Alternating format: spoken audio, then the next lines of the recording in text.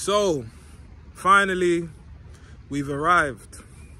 The UK is officially a dystopian state. I was online the other day and I read a few comments that kind of basically typified the state of the UK right now. Most of us these days, we be telling ourselves these lies about how the UK is lit, or the West is great, or at least, you know, it's 24/7, you know, we've got Uber Eats, we've got all of these things that are so convenient that simultaneously suck all of our money out of our pockets. We've got all of these subscriptions that really, how much TV do you watch for how much you pay for all of these subscriptions? Like, the UK, alright, how about this, yeah?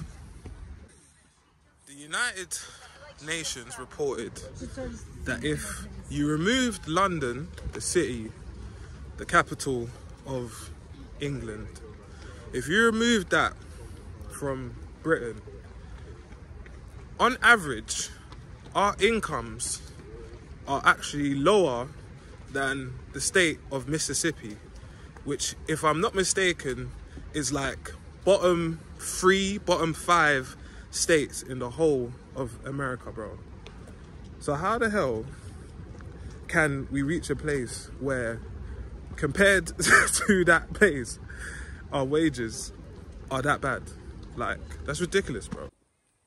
And as always, I make the point that while I speak on the UK, because that's where I'm from, that's where I've been born and grown up, this is a worldwide thing. Go look at New York. Go look at all the migrants and these random Venezuelan gangs, and like, I don't even know where these Donnies are coming from, bro. But all I know is that these Donnies are coming over to the city of New York and they're doing all of the madnesses that you could ever think of. I'm talking R-A, finish the spelling. What else? I said R-A-W, bullets from the Mac 10 will smother you. Sorry, intrusive thoughts.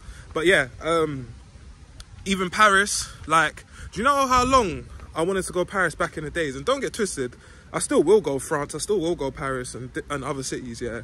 But one time I saw someone say, bro, Paris is not it right now. Bro, when I saw the footage over there and how the place looks dirty, I'm seeing gal talk about they don't feel safe walking down the road at certain times. And these are gal that live in the blocks of these cities, like they're residents, they've been there for years, and they've noticed a shift to the point where they've decided, yeah, after 9, I'm not coming out my house. Now, fortunately, in London, where I live anyway, South London, that's not necessarily the case. But who's to say in 6 months' time that won't be the case? Do you get what I'm saying? And just to make my point even more true, yeah, this is how you know when things are going left. Deep it, yeah? The way that we are taxed in the UK, and also Canada to a certain extent, yeah, but the way that we are taxed specifically in the UK is so peak that most of the people that really, really make bread, I'm talking your millionaires, your billionaires, the guys owning companies and that, do you know what they're doing? They're cutting. They're taking their companies, they're moving it to different surrounding cities, different surrounding countries, where the tax rate is not as harsh. And yeah, people are taking their money out of the economy of the UK. So let's do maths, guys.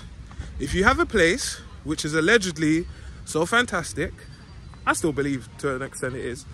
If you have a place which is so fantastic that the most wealthy people are looking around and saying, yeah, let's take our millions and move it somewhere else. That means there's now less money, overwhelming money as well, in the economy flowing about in terms of businesses, job prospects, and things like that. How does that bode well for the future? Because I don't know about you, but to me, that just looks like less money, less resources, less jobs, less opportunities, more crime. And on the topic of crime, as I alluded to earlier, in terms of a lot of women these days not feeling safe, shout out to gal them behind me that are walking very comfortable, safe on a Sunday morning. That's all that's gonna happen. And don't act like you haven't seen it.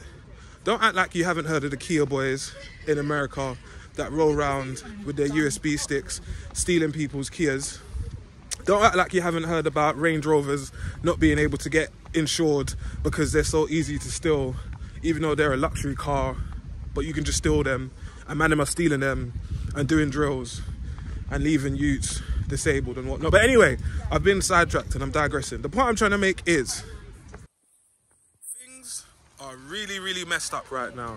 And the only thing that truly gives me solace, yeah, this is just me being honest, the only thing that gives me solace personally is knowing that, one, as I said, I roll with God. So more time, I don't really worry too tough. But also, because, you know, people who are on 100 grand and $500,000 now are realizing, no, these issues are gonna also affect me too. And it's not, oh, I'm behind my gated community, so I'll be safe. Nah. Man, I'm gonna hop that fence. Man, I'm gonna run up in that yard. And man will be taking things at will, because if it's me or you, I choose me every time, bro. Shout out to Colours. He probably won't even love me repeating this bar, but he said, I'd rather be the suspect than a victim. He's not the first rapper to say it, but he's just the one that's come off the top of my head as I'm thinking about it now. But yeah, the long and short is, things are gonna get worse before they get better. But part of me kind of wants it to, so people can collectively wake up and realize that we need to come together as a people and start strategizing about how we can make where we live better. And that's why I keep reiterating, it's not about me being British from South London, youths from another side, ops, and I don't give a shit about that, bro. There's too many more important things going on. And in my opinion, the quicker that men and women realize we need each other, the old and the young realize we need each other. I was gonna say the rich and the poor, but I don't know about that. But the quicker that we realize that if you ain't got enough funds, collectively join with your brothers, join with your sisters, put your funds together and do things, the quicker we can get to that element of life, things will improve. I believe so.